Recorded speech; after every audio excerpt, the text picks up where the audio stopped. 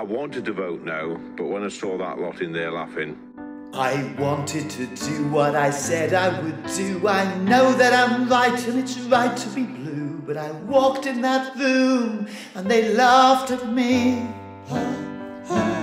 I could feel their disdain. They laughed at me. So now I'll abstain, and the pain of this mockery, will it never stop?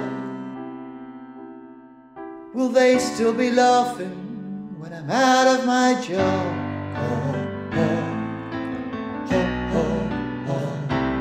Out of my job. the Labour lot was all giggling and laughing and taking the mick, and I couldn't do it in my heart of hearts. I could not vote no, so I walked out.